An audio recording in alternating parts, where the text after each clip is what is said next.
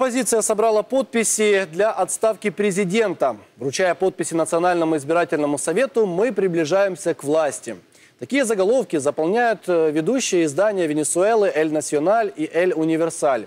Оппозиционные партии, которые на парламентских выборах в декабре прошлого года получили большинство мест в Национальной ассамблее, в парламенте Венесуэлы собрали 1 850 000 подписей для проведения референдума по отставке президента Николаса Мадуро. По процедуре сначала необходимы подписи минимум 1% избирателей. Однако оппозиционная Мадуро-демократическая коалиция «Единство» перевыполнила необходимую норму в 10 раз. Теперь, согласно законодательству, нужно подписи 20% избирателей, а это около 4 миллионов человек. Только тогда референдум может состояться.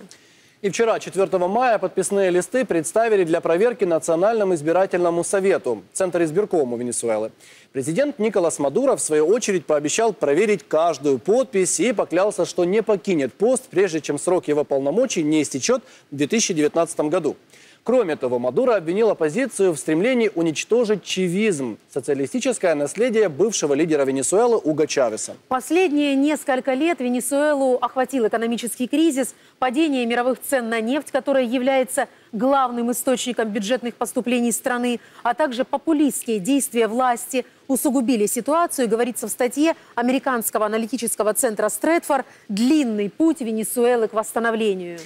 Инфляция в Венесуэле в прошлом году составила около 180%, а в этом может составить около 700%. Кроме того, из-за засухи остановилась работа некоторых гидроэлектростанций. И для экономии электроэнергии местные власти сократили рабочую неделю до 2 дней. Это касается бюджетников. А 1 мая Венесуэла перевела время на полчаса вперед. Также в целях экономии. Недовольство населения политикой Мадуро усилилось, когда страна столкнулась с острой нехваткой продовольствия и медикаментов. Правительство ввело специальную систему покупок по отпечаткам пальцев. Для приобретения продуктов венесуэльцы должны были регистрироваться за 15 дней до покупки. 3 мая на сайте американского авторитетного интернет-издания Pan American Post, которое публикует материалы о событиях на американском континенте, вышла статья под громким заголовком «В Венесуэле охотятся на котов, собак и голубей, чтобы утолить голод».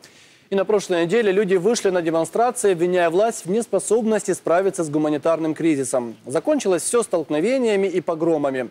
Вот как описывают ситуацию в Венесуэле журналист испанской газеты «Эль Паис» Исаак Нахон Серфати в статье «Венесуэла. Страна. Аквариум». «Аквариум, в который превратился венесуэльский режим в последние годы, можно сравнить с фильмом ужасов. Страна стала невольным участником спектакля правительства, где деградируют государственные институты, не соблюдаются законы, торжествует преступность. Лидеры страны противоречат друг другу, злословят, проявляя иногда ужасающее невежество и некомпетентность. Что происходит за пределами этого аквариума, где живут обычные венесуэльцы? Ускорение социальной деградации, которая проявляется в самосудах, грабежах, разнузданной преступности, хищении государственных средств, контрабанде, черном рынке, отсутствие медикаментов и продуктов питания, бесконечных очередях на товары первой необходимости. И этот список можно продолжать до бесконечности. В статье 16 признаков того, что Венесуэла находится на грани коллапса, в американском издании Pan American Post, о которой мы уже говорили, автор Педро Гарсия Отера анализирует исторические предпосылки нынешнего кризиса в стране. В 2008-2009 годах Чавес, воодушевленный ценами на нефть, которые достигали $140 за баррель, усугубил модель венесуэльского социализма. Он уничтожил национального производителя, установив контроль и не позволив покупать расходные материалы и необходимое сырье.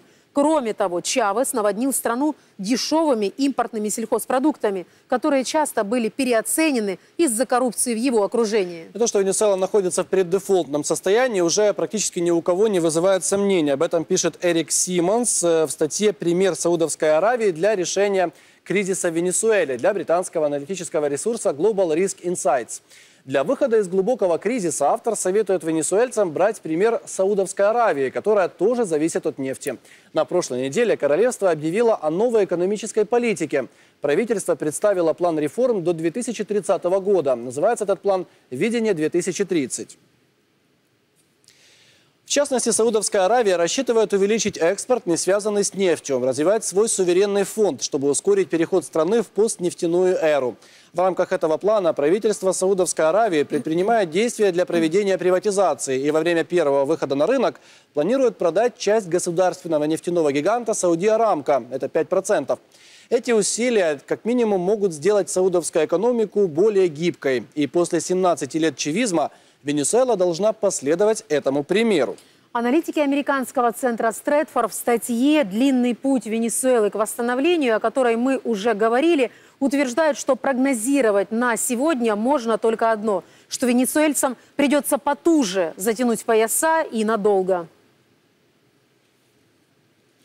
Политическая нестабильность и полуразрушенная экономика станут структурными вызовами для будущих правительств. Принимая во внимание финансовые трудности страны, следующему правительству, безусловно, придется взять на себя внедрение давно назревших мер жесткой экономии. Другими словами, политическая и экономическая неопределенность будут сопровождать Венесуэлу еще долгие годы. С проверки подписей для проведения референдума об отставке президента Николаса Мадуро для него самого и его правительства начался обратный отсчет, резюмируют авторы одноименной статьи на сайте немецкой телерадиокомпании Deutsche Welle. Политической эре боливарийского социализма приходит конец. И уходя, президенту Венесуэлы Мадуро в свете энергетического кризиса даже не придется выключать свет за собой.